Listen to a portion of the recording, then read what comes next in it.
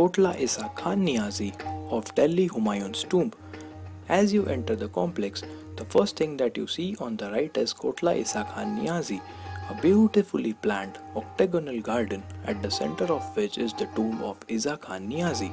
He was born in 1453 when Delhi was just taken over by the Lodhis. In final years of his life, he was hired by Sher Shah Suri, who made him the governor of Multan, bestowed him with the title of Azam-i-Humayun. Within few years of his governorship, Isa Khan Niazi died at the age of 95.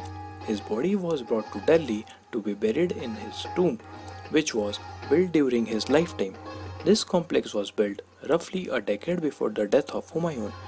It is a three-domed mosque with decorations made of marble.